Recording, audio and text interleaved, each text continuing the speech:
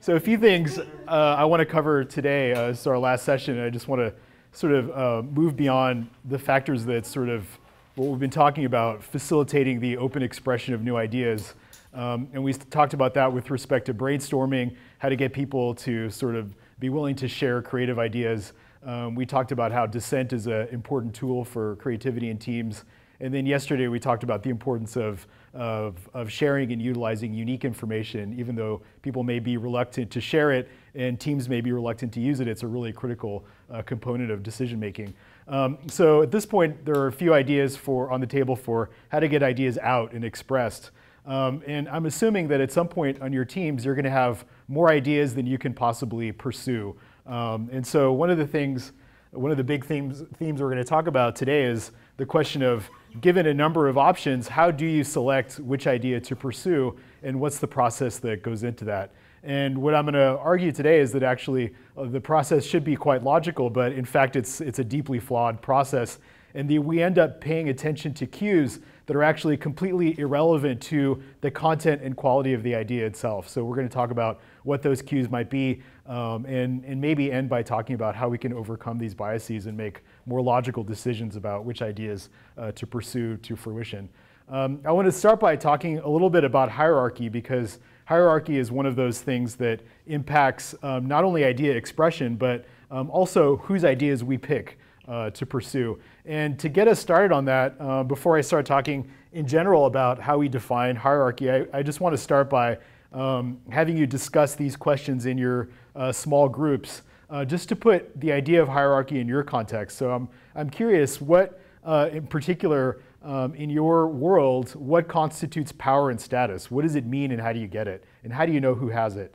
Just in general terms, who has the power and who has status, and why would you say that about somebody? How would you describe that? So just, there's no right or wrong answer. I just want a little bit of discussion around this for 5 minutes before I dive into what people in my field have to say about how hierarchy impacts creativity. So if you could address these questions in your groups, and I'll come around and try and talk to you about this.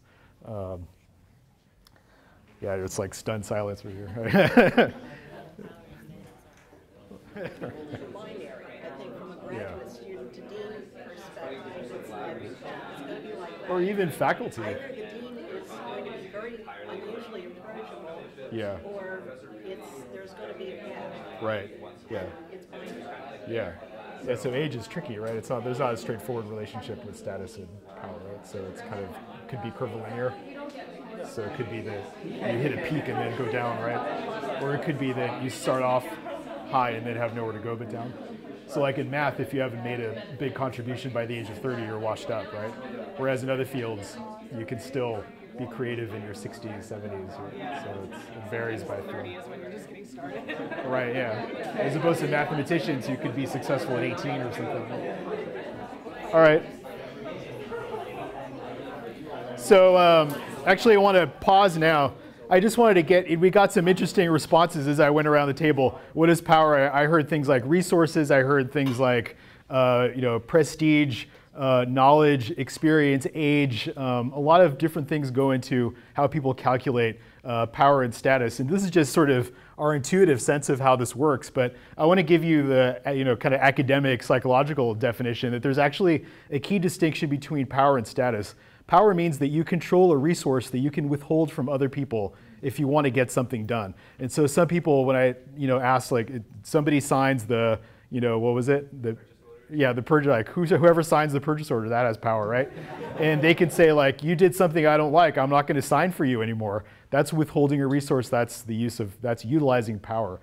Status is much more difficult to define, and really status reflects the extent to which you have the respect of others, you have prestige in your groups. People want to like you. People want to be like you. They want to affiliate with you. That's status. So if you think about, high school popularity contests, that's more about status.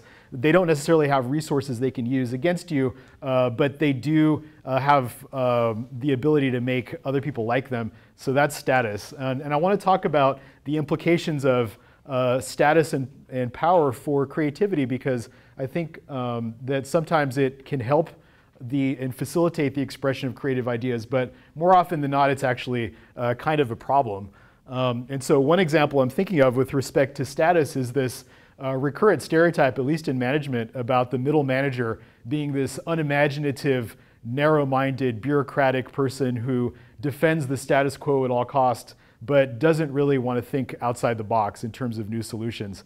And there's a lot written about people in the middle being that way. It's the sort of middle status bureaucrat that is very conforming, very unimaginative, and tends to block new ideas. And so why might that be? And you may have experienced this in your teams or not, but there's kind of an interesting dynamic with respect to status that makes people in the middle particularly vulnerable to withholding creative solutions.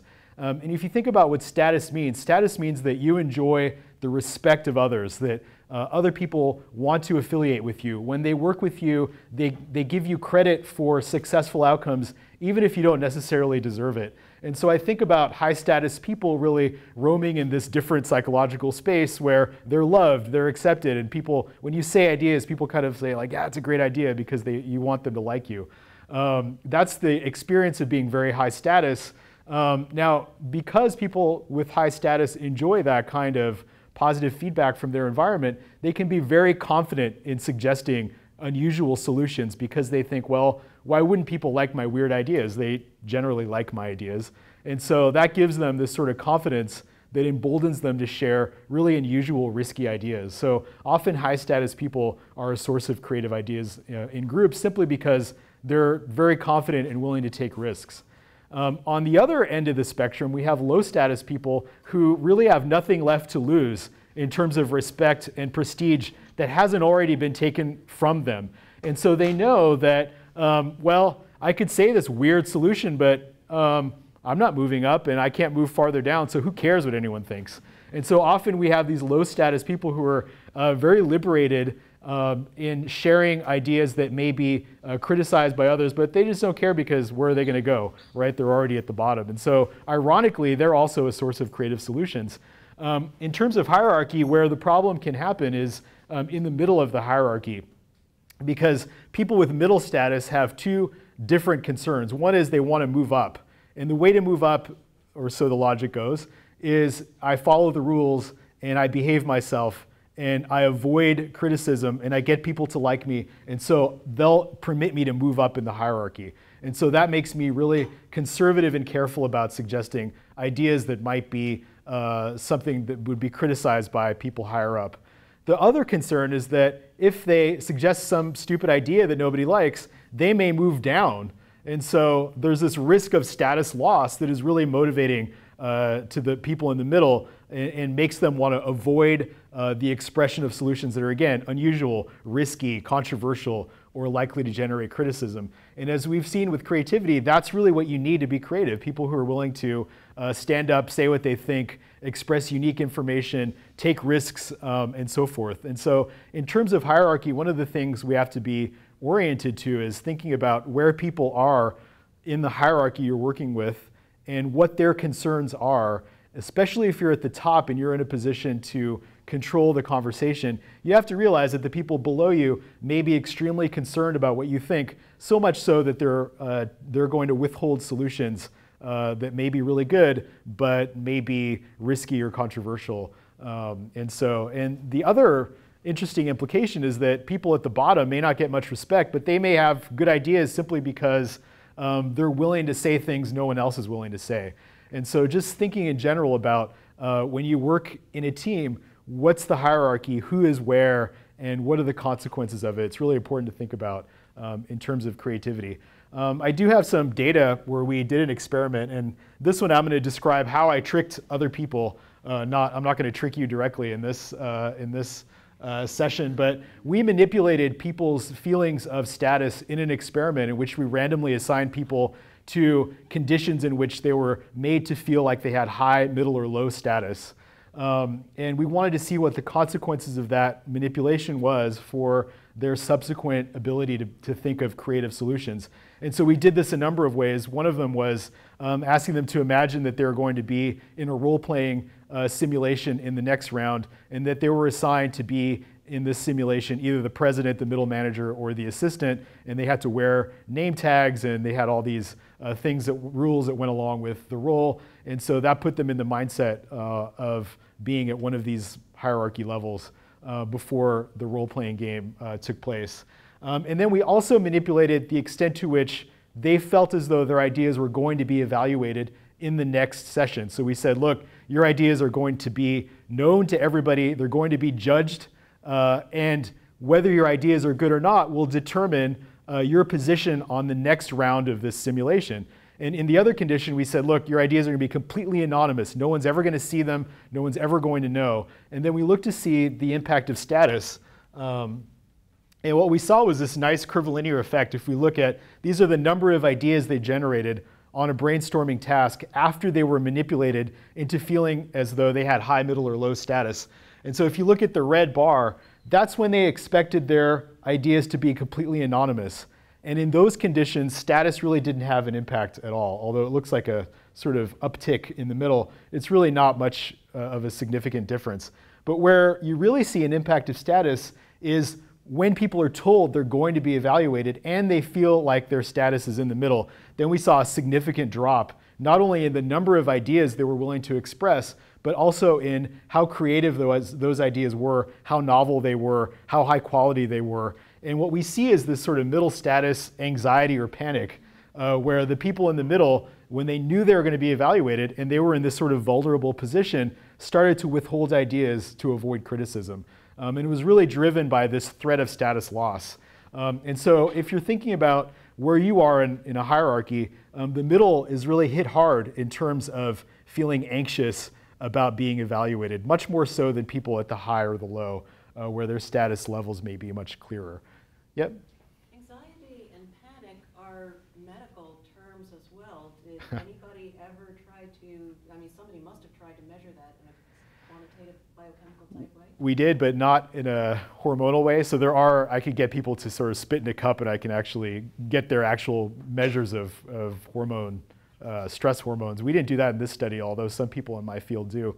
But we actually had a tricky way of assessing their threat of status loss. And we almost gave them kind of a projective test where they had to fill in the blank. And there were words beginning with the letter A. And we coded whether or not they filled in those words with words related to anxiety.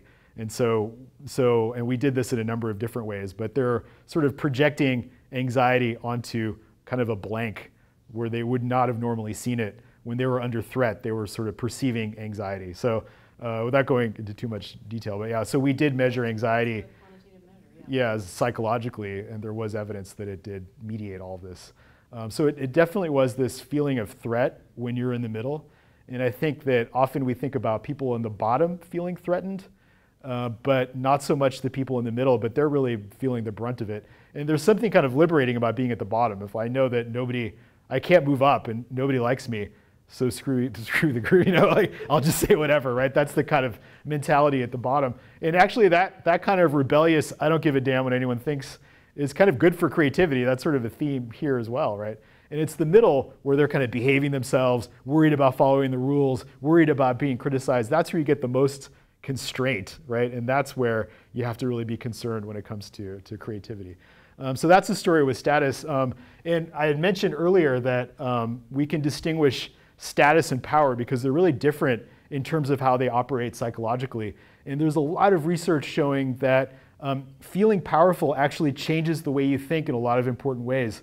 And one of my most favorite demonstrations in the literature is this experiment where they manipulated people into feeling as though they had power, high or low, and then they asked them to draw the letter E on their forehead without telling them anything else. Just here's a erasable marker and draw the letter E on your forehead. And what they found was that the powerful people drew the E so that it was visible from their own perspective. So this, right? The powerless people drew the E so that it was comprehensible from the people looking at them, right? And I think that gets at, in a really clever way, the fundamental difference between people who have high power and people who have low power. The powerful view the world as their oyster, that they can take risks and they can, that they're full of opportunities, right? The people who have high power tend to stereotype other people more readily. So they're more likely to resort to stereotypes when they're interacting with people. They find it more difficult to take the perspective of other people. So really imagine the world through the eyes of another person. When you're feeling powerful, that's much more difficult. They tend to be overly confident. They tend to take more risks than people who are lower in power. They tend to see big picture issues, but they have a difficult time focusing on specific details, whereas the low power people are so feeling threatened, right, that they want to make sure that every detail is accounted for, that they want to make sure they understand other people's perspectives so that they don't offend people, that they're more likely to think in less stereotypical ways. And so there are some sort of a mixed bag in terms of power. There are some benefits to feeling powerful, the sort of the confidence, the big picture thinking, but there are some deficits as well, which is that you tend to overlook details. And I'm not talking about you, Daryl. So I think maybe you're the high-powered prototype in the room. Right? Yeah, it's like shrink down. Posture is actually another thing. They did a study on posture, and when people are made to feel powerful, they take up more space physically. I have a study showing that, yeah, right. They call it man spreading, but women do it too, right? I don't know if you've seen that. I also have another study showing that powerful people literally overestimate how tall they are. So they think they're taller than they actually are. And we showed this in the lab where they actually measured their height and they systematically overestimated it. So powerful people are sort of walking around feeling large, right? And so this is really a completely different psychological experience, and one that has implications for creativity, decision-making, all kinds of things. But in terms of creativity, the relationship to power is actually really quite straightforward. The more powerful you are, the more confident you are to suggest unusual, novel solutions. And so power ends up being an advantage in terms of creativity. And so we did an experiment, again, on brainstorming, where we manipulated people into feeling high, low, middle power, and then we counted the number of ideas they were willing to express, and we found this straightforward linear relationship. People with high power who felt powerful generated the most ideas, and then it went down from there in a really straightforward linear pattern. And the powerless were the least creative. And so that's where, again, we start to see differences between power and status. And so if you put these things together, one of the implications for me is that if you look at the intersection of power and status, and most of the time, if you think about it, people who have power also have status. They tend to go together. They give people at the top an incredible advantage in terms of creativity because they're more confident and more bold about suggesting ideas that might be novel. And then when you move down the hierarchy, it becomes mixed and more complicated. If you look purely at status, the middle are suffering the most in terms of creativity because they're most concerned with behaving themselves and following rules. With respect to power, people who are low power are the ones that are the most affected in terms of creativity. And so I think, particularly I think the responsibility is on the people with power to think about how to foster an environment in which people feel comfortable expressing creative solutions. And so you really have to caution the person with power is going to feel the most confident about speaking first, speaking often, interrupting, and we have data to show this, that the powerful are more likely to cut people off, are more likely to speak first, they're more likely to make the first offer in a negotiation, they're more likely to initiate negotiations, they're just more confident in general. But they really have to be careful to let other people speak first, because once the powerful person has spoken, creativity then is pretty much going to be gone, because everybody will tend to conform to whatever the powerful person thinks. And I think another important implication is that if you want creative ideas, anonymity really helps. And so you want to make sure that people have a way to express ideas where they're not necessarily going to be held accountable and feel as though they're going to be criticized. And again, this is another theme we talked about with brainstorming, where criticism is really an issue in terms of depressing people's willingness to think of creative solutions. And one final implication that I'm going to expand on for the rest of this talk is the implications for power and creativity. Is it that feeling powerful makes you more creative? Or is it when you have power, people are more willing to label your perhaps not very good ideas as being more creative than they really are? And so those are two separate issues. there is some evidence I just presented that feeling powerful actually triggers creativity in an objective sense. But I think there's more to the story than that. And so at this point, I want to turn to another key question when it comes to creativity, which is how do we make judgments about what's creative? And this is a subjective process of evaluation that isn't always logical, isn't always ordered, isn't always going to be the best process. And the big idea here is that people have an idea of what it means to be a creative type. And I'll expand more on what that entails. But if you seem like a creative type, your ideas are going to be favored in this evaluation process. People are going to actually ascribe more creativity to you, whether or not you deserve it, and for reasons that have to do more with the way your idea is presented and who you are than what your ideas are actually about. And so at this point, I want to stop and give you the infamous measure that would work better if you didn't know what this was about. But anyway, if you answer honestly, you'll get more information about yourself. But the instructions are at the top, and I'll tell you what to do with it, how to score it in a second.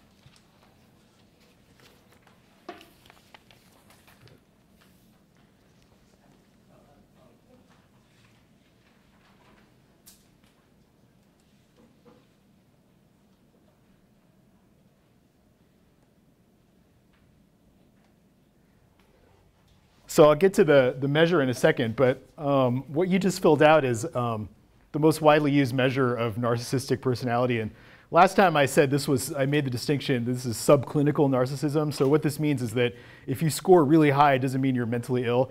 There is something called narcissistic personality disorder, like you believe you're Joan of Arc or something, or that, whatever. That's not what this is. So it ranges up to a score of 16. And what this describes, I think everybody kind of knows intuitively what a narcissist is, but it's really a personality that is self-aggrandizing, self-absorbed, very individualistic, egocentric, and really expects to get more outcomes than they really deserve based on an objective assessment of their work. And so there's a lot of research looking at the behavior of narcissists. Narcissistic students are more likely to, for example, complain about their grades than others. And so every time somebody comes to complain about a grade in my class, I'm thinking, I know what your score is on this scale, right? And it's always like, all right, my work is great. How could you dare, not give me the grade I deserved? If you look at their speech patterns, they actually use the singular first-person pronoun I and me more often than everybody else. They're also more likely to stare into a mirror when given the opportunity. And so there was an experiment set up where there was a mirror in a hallway and people were in a hurry on their way from one point to another. And their score on this narcissism scale actually predicted whether or not they would pause and look in the mirror. So it literally is being in love with your own reflection. This is very true, this myth. And so there are a lot of behavioral implications for narcissism. In terms of your scores, the median score in narcissism in the research I'm going to talk about, which is done at Berkeley, Stanford, and here at Cornell, was 7 in this sample. So for the purposes of my talk, if you were above 7, you would be considered lumped with the narcissists. If you were below 7, not so much, right? You're less narcissistic, but it is a continuous measure. I always admit I scored 11 when I took it, so I'm not exactly shy. So I'm just curious. How many people scored above 7 on this? Oh, wow. Interesting. So this is a really interesting, and I'm just learning about your culture, engineering culture. I'm shocked at Baltimore it was the same pattern, that much lower levels of narcissism than I see in the other groups that I talk to about this. So I actually find that charming. You're actually realistic, unlike me, who's a raging narcissist. But whatever. So in terms of creativity, what are the implications of this? And my co-authors and I were really interested in first starting out, could there be an advantage in terms of narcissism for objective creative potential? And so there's lots of anecdotal evidence of highly creative people making incredibly narcissistic statements. And I just put up one by Picasso who compared himself to God. And this is really typical of a narcissistic response. So I mentioned last time Trump is like a treasure trove of narcissistic quotes. It's like, we're going to make America great because I'm great, and I'm going to fix everything, and no one's less racist than I am, and no one's better with the Japanese than I mean, it's just on and on, right? He's sort of a textbook narcissist if I were to sort of diagnose him based on his public statements. So does that make him more creative? And we're sort of interested in trying to figure out that question as a first step. And so we took two really widely used measures of creative ingenuity. They're both weird, so I'll describe both of them. The first one is called structured imagination. And what you ask people to do is to imagine themselves on a planet that is completely unlike Earth in every possible dimension you can imagine, and draw a creature that is native to that planet. And what you normally get is little green men, right, that are really just minor variations on a human being, right? So what people do is they imagine what they know best, they tweak it a little bit, but not too much, and their imagination is structured and constrained by what they know. And more creative thinkers generate aliens that may not have bilateral symmetry, may not have the traditional number of sense organs, may have additional senses that people don't have, may have them arranged in a different configuration. So we actually code and see how unusual their responses are. The next one is a divergent thinking task, which asks people to generate as many alternative uses for a brick as possible. Most of the time, people talk about use a brick to build something, use a brick to build a bridge, use a brick to build a house, so on. These are really unimaginative responses. More unusual ones would be like use a brick to throw through a window to make a political statement, use a brick as to cast a shadow, use a brick as a topic for conversation. I've seen lots of really abstract and clever responses to this. And so we, again, coded for the novelty of the responses. And again, the question is, were the narcissists more clever on this task than other people? And so that was the first question. The second is, do they think they're more clever than other people? And so we asked them a series of questions to evaluate their own ideas. For example, the space creature I drew was highly creative. I probably drew a space creature that was unlike anything anyone ever saw, and so on. My drawing was really unusual. And so if they agree to this, that reflects more confidence. So what do the results show? If you compare the responses, the self-evaluations on both tasks, the narcissists thought their ideas were more creative on average than the non-narcissists. And that's consistent with what we know about their personalities being self-aggrandizing, self-absorbed, overly confident, right? So this was true of their evaluations of creativity as well. They were more confident that their solutions were more creative than anyone else's.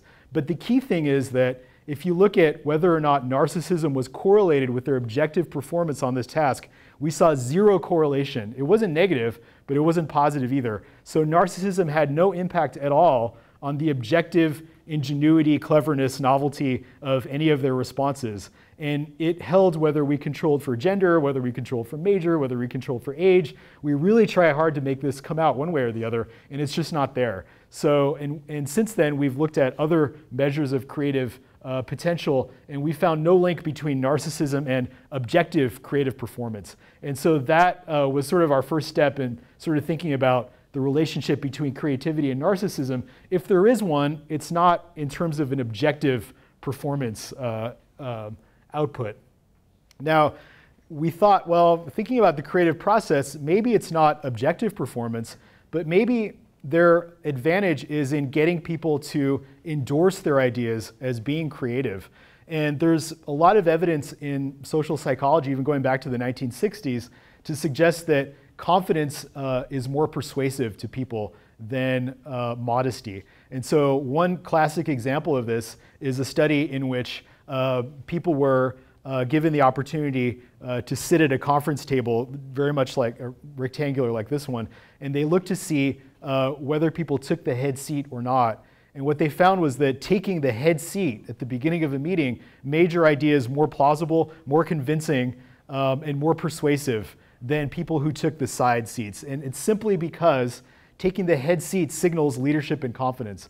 And the more confident you are that you're important and that your ideas are good, the more likely people respond and agree with your judgment, particularly when there aren't any objective standards for evaluating performance, as there often is not in creative pursuits. And so it's that kind of ambiguity that really drives this attribution of creativity. And so we thought maybe the same thing is going on with narcissists. And so our prediction was that the more narcissistic you are when you pitch an idea, the more likely evaluators will judge your ideas to be creative. And so we set up a little experiment to test this by recreating in the lab a Hollywood pitch session in which people were brought into the lab and randomly assigned to be either an idea pitcher or an idea evaluator. The idea pitchers were asked to complete the survey that you just finished to measure their narcissism. And then they were told that their assignment was to come up with a new movie idea, preferably one that is creative in the context of movies that have been shown before. And so they had 10 minutes to think of an idea and prepare a pitch. And then the evaluators were just told to listen to the pitch silently and then make an evaluation of the quality and creativity and so forth of the movie idea. And so after the pitch was completed, they came in, they delivered their pitch, and they shared their idea. And what we found was that a direct correlation, the more narcissistic the pitcher was, the more likely the evaluator was to judge their ideas as being creative. And more importantly, when we went back and actually coded for creativity, we found that none of the movie ideas were actually very good. And in fact, narcissism didn't correlate with an objective measure of the ideas that were actually stated. And so there was something in the self-presentation. And so we saw things like the narcissist coming in and saying, I'm about to tell you the best idea you've heard all day. And this is a great idea. And people responded to that pitch in a way that made them seem more creative to others. And this was kind of explained by the evaluator's perception that the pitcher was charismatic, witty, extreme, and enthusiastic. And so what the evaluators were picking up on wasn't off-putting narcissism. It was actually charisma, confidence. They were charming. And so in these evaluations, narcissism is an advantage because it conveys confidence. And so one of the pieces of advice I give the people I teach my course to is that we found no evidence that too much confidence is off-putting in any of these pitch situations. We've tested the limits of this, and so far we have not found. We thought there must be an extreme where you get so obnoxious that no one can stand you, right? But we have not found the upper limit, right?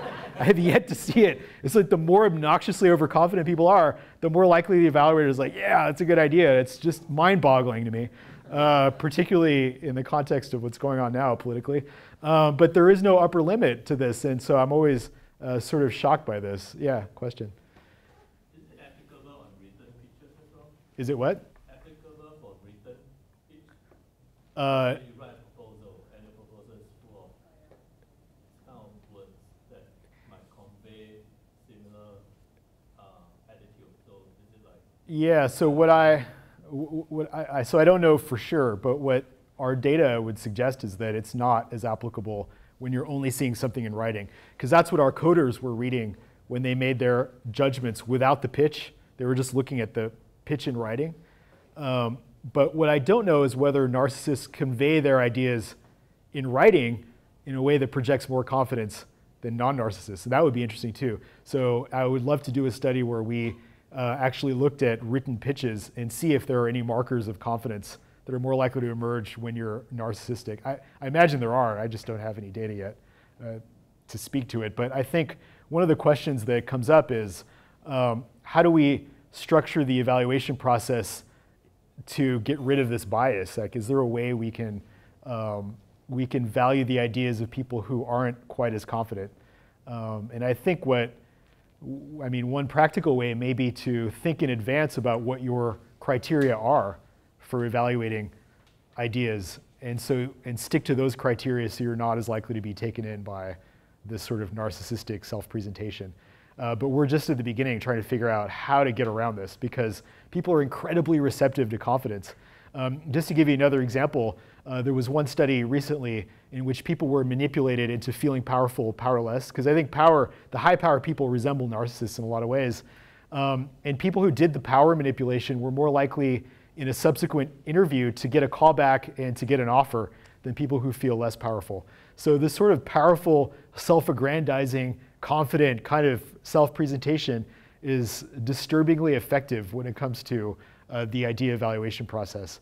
And I'm not endorsing that as ideal by any means, but it seems to be sort of what we're uncovering as a sort of fact of life. Yeah. Do you think it changes if the narcissist is objectively incorrect about something? Like, how far can they push it? Yeah, I would love to do that too. So how stupid can your ideas be?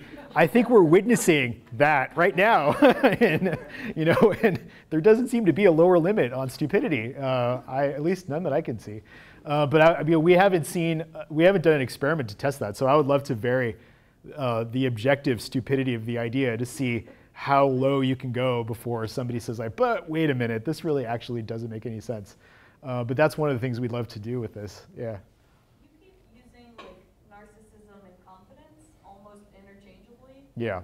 Are they actually though? Can't you be? No, absolutely not. That's a great question. Yeah. So what I meant is that the more narcissistic you are, the more confident your self-presentation is. But you can be confident and competent at the same time. It's just that narcissists tend not to have that combination, right? Necessarily, yeah. Have, like theoretically high narcissism on this test, but not have like high confidence because I don't know. Yeah, they're just so theoretically, yeah. I mean, if they are distinct, you should observe that, but they're highly correlated. Okay, so you have like that, and they do seem to be correlated. Oh yeah, and not just me, other people. So just talking about, I think the really good evidence of that is the linguistic study that looked at how often they talk about themselves. I mean, they're just so self-focused. And the other data I presented, evaluating their own ideas, they're just more likely to say, my ideas are great than other people. And part of it, and so here's where it gets tricky, is that there's some evidence that narcissists are actually deeply insecure, that at some level they suspect they might not be as good as they are. And so the danger then is that when you question and criticize a narcissist, they respond with something called narcissistic aggression. And to avoid that, one of the strategies is that you have to feed the narcissist. So if you want to get on their good side, you really have to praise them constantly. But if you don't, they really lash out violently. And I have to say, this is work that was done in the 80s, long before Trump ever darkened the face of the earth or this election. And so this, I mean, it's really disturbingly accurate, right? That you can't really question them and expect them to be reflective and patient and willing to rethink their point of view. So if you have a boss that's a narcissist, it's really something to think about. That dealing with them becomes difficult. Just ask my students; it's really hard. Yeah.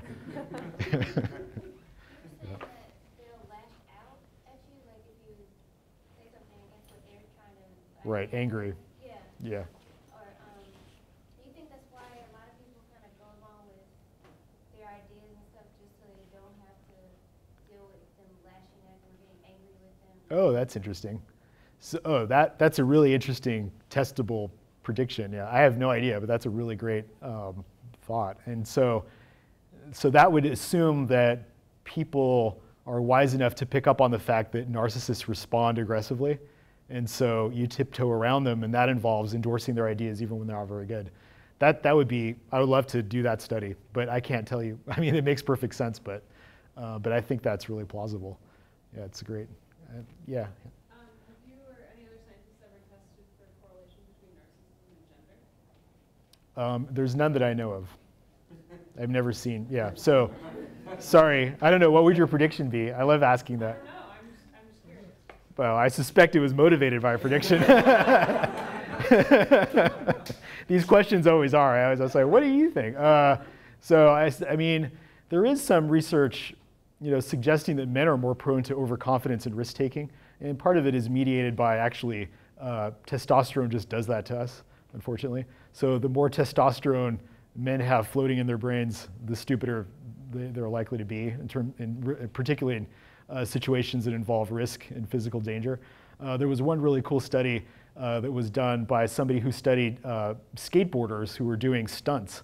And he did this manipulation where he had an attractive female either watch them or not be present while they were doing their stunts. And they found that in the presence of an attractive female, the skateboarders literally did more risky stunts and were more likely to get injured.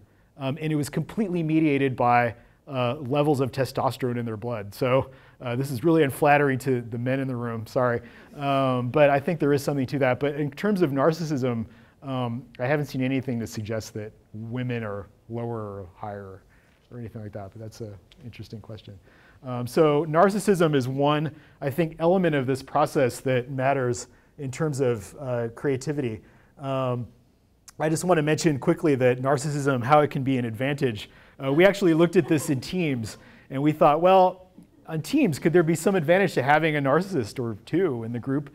Because we talked about the value of dissent and being confident and being willing to share unique information and insisting that people pay attention to what you know. That sounds a bit like it could benefit from some narcissism, right? And so we actually looked at this in teams, and when I Googled 2 narcissists, I actually got them. Well, anyway, maybe we're surprised, maybe not.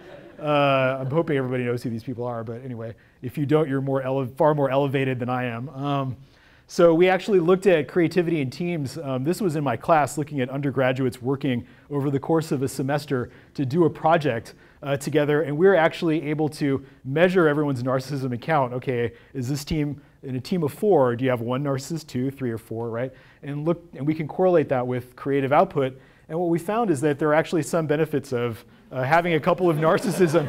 So, so yeah, right, 1.72. So if you look at the creative process, or at least how they described it, we saw that the more narcissists you have, the more likely you are to do things that are good for the creative process, like explore alternatives, engage in debates, being thorough, all the things we talked about as being good for creativity. But that tops out at around 2. And then once you go past that, you start to see a diminishing return from having too many narcissists. And one of the things we found is that these narcissists had so much conflict and so much rancor, and they couldn't agree on anything, that they ended up being late often with their work, and they met later in the semester, and they tended to be behind. And the people with no narcissists were just really boring. I mean, it was just kind of bland, right? Nobody took risks, and because you need somebody who's kind of out there saying crazy things to sort of inspire people to follow suit. So that's one way of looking at narcissism. We also coded their solutions to see the extent to which they diverged from what is already being done. And we found, again, this exact same pattern on a different measure. Narcissism was an advantage to a point, and then it started to drop off. So if you look at narcissism in teams, having a couple of them around is good. What we don't know is, since these were all groups of 4, is it something magical about half, or is it that you just need the interaction between 2 to create that? So that's one of the things we're following up on. But I'm probably the only one who's said that there's some advantage to narcissism. Usually they're painted in sort of destructive terms. But I think there could be some advantage to having them around in terms of generating controversy, saying things that maybe other people might not be willing to say, modeling confidence for the rest of the group and being sort of out there could be good in terms of creativity. So how superficial can we get, right? So moving beyond narcissists, and I only have a few minutes, but I want to talk about like how superficial people can actually get in terms of making these judgments. And so narcissism is one thing, but we're actually looking at really superficial aspects of appearance, like hair. And so we did a kind of a quick experiment looking at the extent to which people are persuaded to endorse an idea based simply on the person's superficial appearance. And so we did a study in which we had people pitch either creative or practical ideas, and we pre-tested those ideas so that we knew which ones tended to be viewed as creative or practical. And so we asked people to generate ideas about how airlines can generate more revenue. And one of the prototypical creative ideas was allow in-flight gambling. One of the boring ideas was charge for in-flight meals. And so we actually then had people evaluate how creative those ideas were, knowing nothing about the pitcher except their appearance, and we varied what their hair looked like. And so we had the unconventional looking guy and the conventional looking guy, and we had pre-tested this to make sure that people did view this hairstyle on the right as being more conventional. What's depressing is that this simple hairstyle had a significant impact on the way people evaluated ideas. And this same in-flight gambling idea was viewed as more creative when it was pitched by the guy with crazy hair compared to the guy with the shaved hair. Sorry, Daryl, you would be in the conventional condition at a serious disadvantage on this. But again, this is, I think, more evidence that the process of generating ideas is really not as logical and objective as we'd like to think, and incidental aspects of people's appearance has a significant impact on whether or not you think people's ideas are good. And so we've replicated this with religion. So the same idea pitched by somebody who is said to be Buddhist is viewed as more creative than the other monotheistic religions. We looked at political affiliation. Someone who claims to be politically independent, their idea is viewed as more creative than someone who belongs to one of the mainstream parties. We looked at region. The same idea pitched by someone from the Midwest is viewed as less creative than someone who is from either of the coasts. Unfortunately for me, who's moving to Illinois next week, I'll be at a disadvantage. But again, the superficial cues really drive judgments in ways that I think are disturbing, mainly because I think the process should be fair, but it's not. And I didn't even go into the obvious impact of gender, of age, of race. It goes without saying that those have an impact too. And those are going to be even more difficult to overcome than biases rooted in superficial things like this. So again, I think disturbing information for anyone who hopes that their ideas will be evaluated fairly. These cues actually matter a lot. The final point I want to end with is sort of a cynical point about creative leadership. And I saw a lot of press, particularly a few years ago, there was a survey done by IBM looking at actually surveying CEOs of major corporations, asking them, what's the most important quality in a leader that predicts leadership effectiveness? And the number one thing they came up was creativity.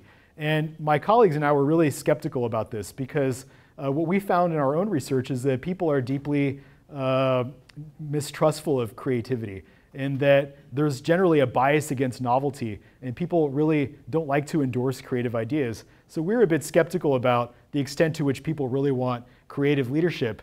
And our reasoning was that when you look to a leader, the team leader is someone who should establish order, somebody who should make the environment predictable for others, whereas creative people tend to be unpredictable, right, quirky, unusual, and these things should be at odds with that leadership prototype.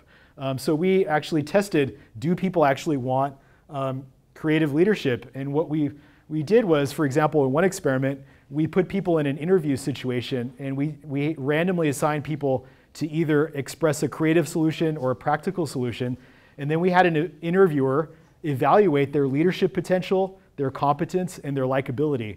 And what we found was that people who pitched a creative idea were not viewed as less competent than others.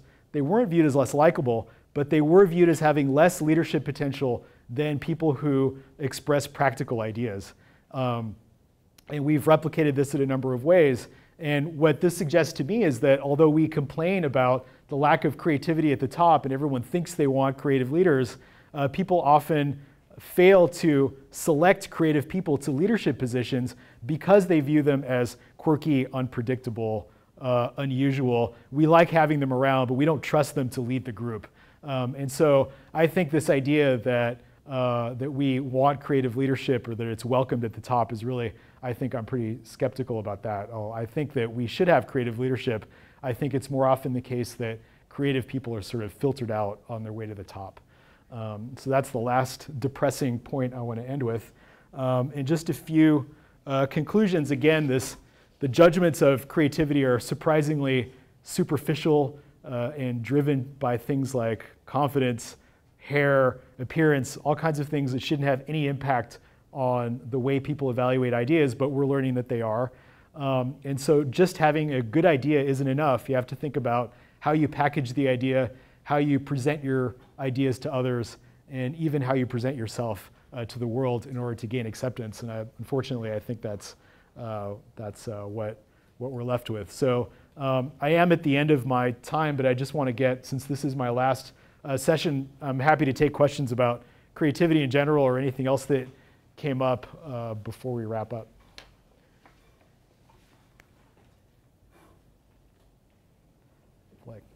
You're like stunned into silence.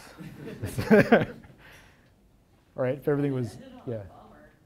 Yeah, no, yeah, if you look at my work, it's all negative. I hope it doesn't reflect anything about my general point of view on the world. But I think people are kind of depressing. I became an academic, so I just wouldn't have to talk to some people so much. I sort of lock myself with, and then I study them and find out that they do all kinds of crazy things. But yeah, I think that, is it depressing? I'm kind of joking, but I think it's only depressing if we end here and don't try and figure out how to solve these problems, right? And so I always look for moderators that, okay, maybe we typically get this terrible thing happening, but how do we reverse it?